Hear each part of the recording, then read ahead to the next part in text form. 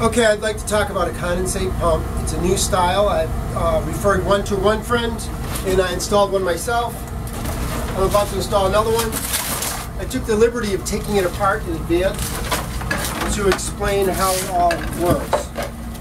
The base of it is built into chambers, and the chambers separate this medium, and the medium is going to it's going to change the pH value of the condensate from a high efficiency boiler or furnace.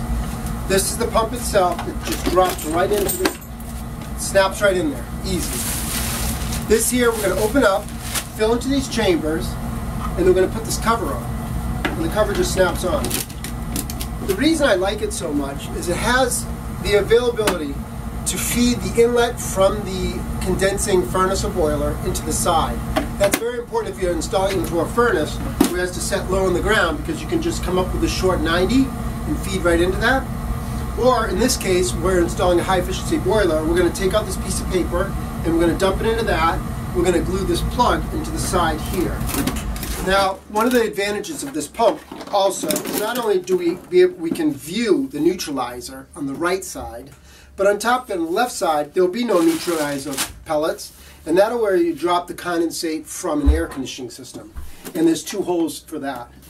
And the other nice thing about this is it has this check valve like all the condensate pumps do, but this one here, you can just take a wrench and it pops right out, so you can replace it or clean it out if you ever had an issue with it.